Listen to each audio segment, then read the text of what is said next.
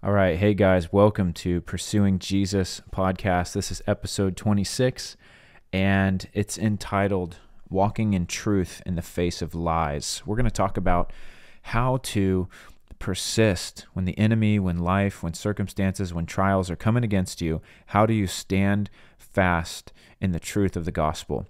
And so we'll take about 10, 15 minutes max today. This will be a short episode, but I believe it will be powerful and help you to overcome all of the lies that are coming against you. First, I just want to thank you for listening. And listen, I want to invite you to partner with us. There's several ways to do this, and it's because we are unpaid missionaries, and this is a free service. And if you want to help us continue to put out free content like this and more content like this, consider partnering with us. Even a small gift of $5 a month would go a long way, especially spread across all of our listeners. You can follow us on Spotify, Apple, or Anchor, and make sure that you turn on notifications, hit the bell so you get updates when I post a new episode. So let's talk about walking in truth in the face of lies. You know, the Bible says that Jesus is the truth. That's what he said when he was on the earth. He said, I'm the way, I'm the truth, I'm the life. And Jesus said, if you've seen me, you've seen the Father. Now, the Bible says that no one has seen God at any time, but we have seen Jesus Christ, who is the expressed image of an invisible God. So what it means is if we can't find it in the life of Jesus, then we don't want it in ours. And if it is in the life of Jesus, then we do want it in ours. Now, here is the other side of that. Jesus, not only through the red letters in the Bible and what we read about him in the Gospels, but the Bible says that the Word became flesh and dwelled among us, and we beheld his glory, the glory of the Father and the Son of the Holy Spirit. The Word became flesh. That means that the Bible doesn't tell us about Jesus. The Bible is Jesus, and Jesus is the Bible. He is the Word, and the Word is him. That Word became flesh. And so if we want to know what God is like, then we have to look at the Son. And if we want to know what the Son is like and what the Father is like, because they are two in one and the Holy Spirit comes in, they are three in one, but it is expressed through the Word of God. So we have the Word of God, we have the image of the person of Jesus Christ, and now we have the power of the Holy Spirit dwelling within us, those who trust in him, who are filled and baptized in the Holy Spirit, who will reveal to us all things. Come on. We know where to find truth. It's in the Word. And I want to ask you, are you getting in the Word? The first question for you today is, are you in the Word of God? How much time do you spend in it? Don't look at this like a religious thing. Just examine yourself and say, man, how much time do I really spend reading the Bible? If I examine myself, even now, I'm not consistent.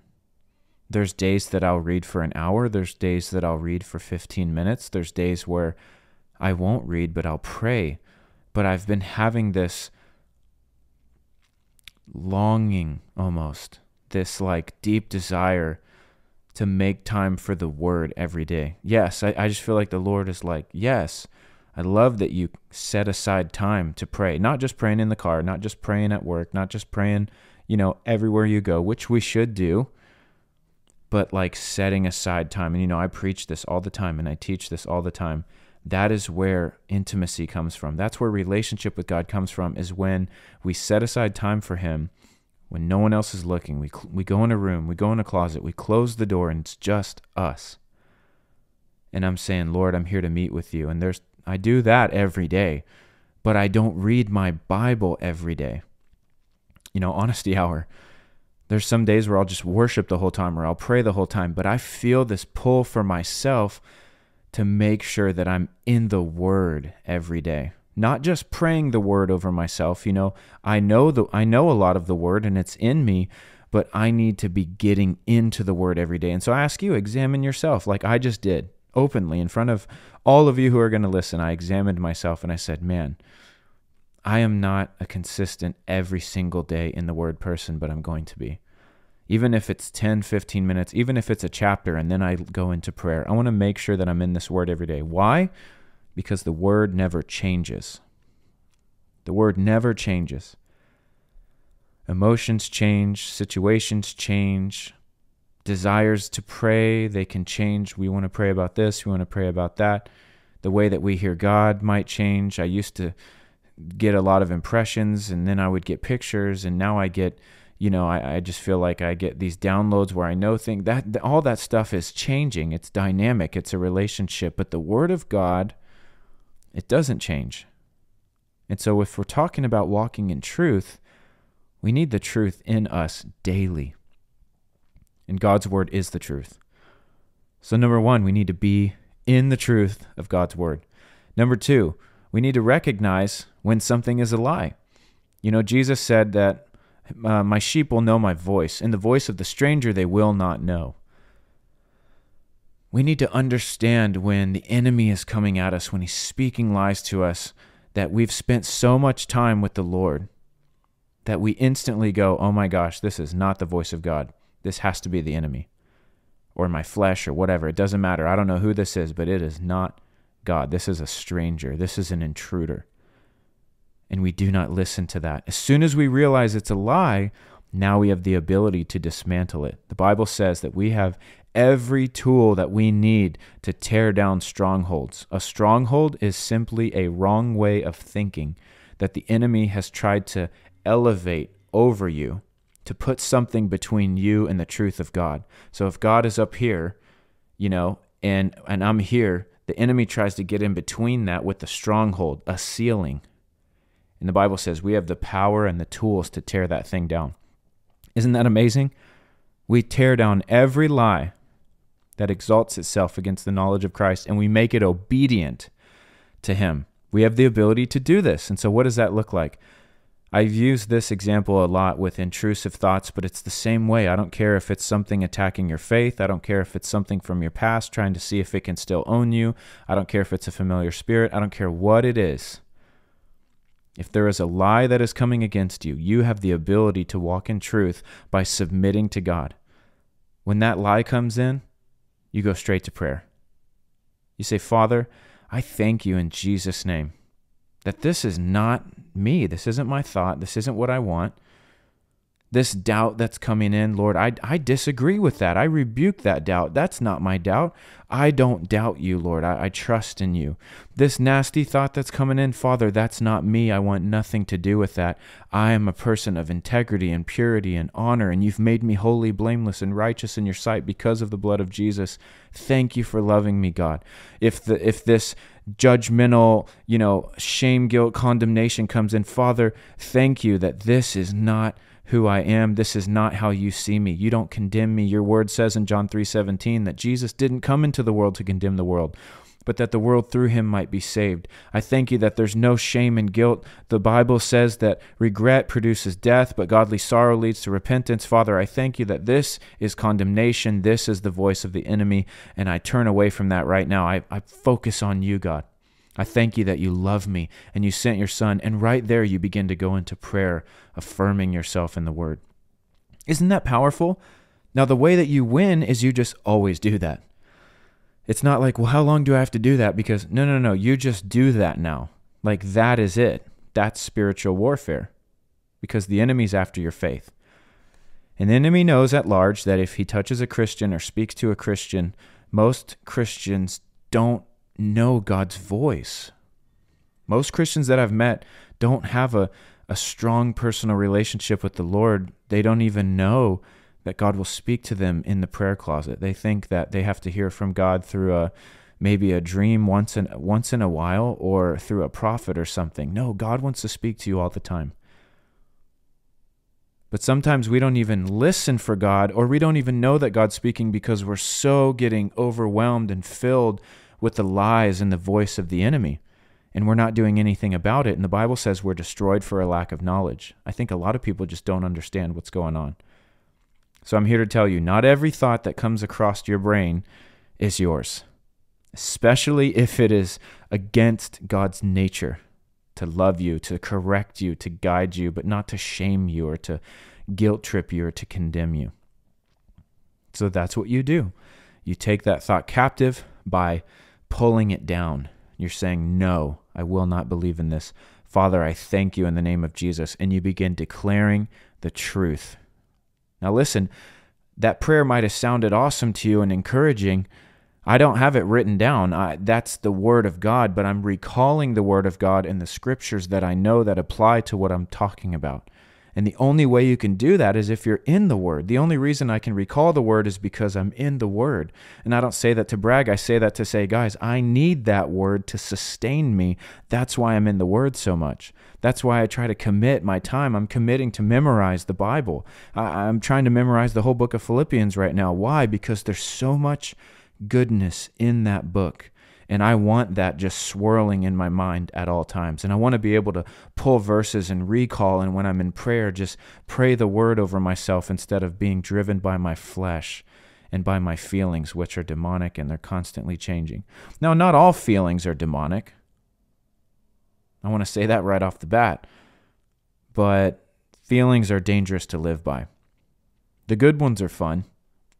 Love and all of these other good feelings that we have, happiness and things like that. But I don't find a lot of Christians praying from their feelings from a good place. Usually it's when we feel bad or we feel stuck, and then we begin to pray, and it's not in faith, it's flesh-driven, and there's no faith in that, and that's just it's not a fruitful place to be. So I want to get us walking in truth. I hope this is helpful. And I wrote a book about this, actually. I wrote a 9-week devotional. Many of you might know about it. It's called I Will Always Overcome. It's a 9-week devotional that's designed with prayers like the one that I prayed, with breakdowns of scriptures and with testimonies and with stories. It's 3 to 5 minutes a read per day. And it's going to help you reprogram your mind to begin to think this way. Now, to go even deeper in that, I just launched a page with Faithful. They're an amazing Christian company. Bill Johnson's on there. Judah Smith's on there. A lot of well-known people. It's gaining traction. And I am now with them. I'm so thankful. And what's amazing about this is that I am really trying to build a community of people who want to go deeper with the Lord. And so the first thing I'm going to do with this page is we're going to deep dive into my book. It's a 63-page book, 63-day devotional. So we're going to take 1 day per week, and I'm going to provide exclusive content. These aren't little TikToks. These aren't Instagram Reels. These aren't YouTube Shorts. These are well-recorded videos where I've put time and effort into them to go deeper into each day of this book. And so if you have this book, I think this would greatly benefit you, that you would join us as we dive deeper into it. I'm talking 10, 15, 20-minute videos per day on this book. I'm going to give some more in-depth study and background and encouragement and scripture. And if you subscribe, which this is a community that we're building, it's a great way to support our ministry, but also it's going to be very exclusive. And so it will have different tiers. There's 3 tiers. Number 1 is the highest. The third and lowest tier, which will get you access to all of these videos, all of these teachings, is $9.99 a month. Now with that, you will be able to view all the videos I upload. I won't upload any other videos for free. I'll continue posting this podcast. I'll continue TikToks and Reels and on Instagram and on YouTube and all of these other things that I'm doing. But this is a special thing that I'm doing. It's a separate thing, because I'm really trying to build a community of people that want to go deeper. And part of that is a commitment. When you sow into something, you're committing to it. People aren't going to flake out when they're sowing into it. Now, this is why I'm talking about commitment, because the top tier, which is $49.99 a month, we are going to have a monthly Zoom. And that is where you're going to have direct access to ask me anything you want. We can shoot questions back and forth. We can talk about the scriptures. We can talk about the book. We can talk about life, whatever it is. It's going to be a closed, private Zoom with all of the tier 1 subscribers. Right now, we already have 2 that are going to join us. So these 2 people, if no one else signs up, it'll be me and 2 other people for 90 minutes once a month. And we're going to talk and we're really going to get some good time together. The second tier, the middle tier, let me say this first. If you're the top tier, you get all of the other tiers included. So you get access to all the videos. And then tier 2, you get a signed copy of my book and preferred email access. So everyone in tier 1 and 2 will have my email, and I will favorite you as a contact. And whenever you email me, you can ask for content to be made. You can, ask for guidance and things like that. And I will be responding to people who sign up for tier 1 and 2. I have over 1.1 million followers on all social media. It's impossible to keep up with comments and messages and all these things. But on Faithful, I will be responding to every comment, to every message. And so it really is a community that we're building. And so as I mentioned this book, I want you to know that we're going to be diving into it for the next 63 weeks. That's 15 months. So make sure you hop on because it's going to be amazing. Again, you can buy the book on my website, ShaneWinnings.com, or on Amazon for $10. Just search for I Will Always Overcome. If you want to know more about the scriptures or get a Christian education, you should check out Faith International University at faithiu.edu.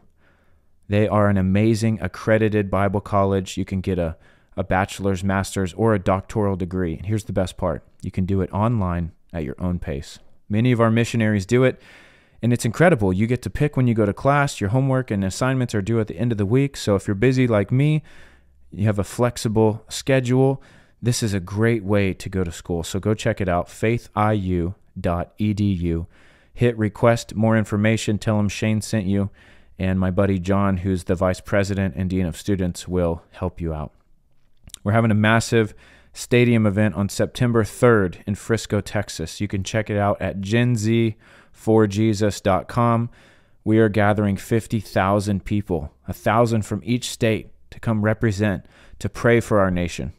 That's what we're doing. We believe the nation can be changed. The nation will seek God again. Again, you can follow me on all socials, Shane.Winnings on Instagram, Real Shane Winnings on TikTok, and just search for my name on YouTube. Finally, let me pray. Father, I thank you in the name of Jesus for these friends who are listening, and I pray right now, any sickness they're going through in their bodies, any pain, any limitation would be gone right now.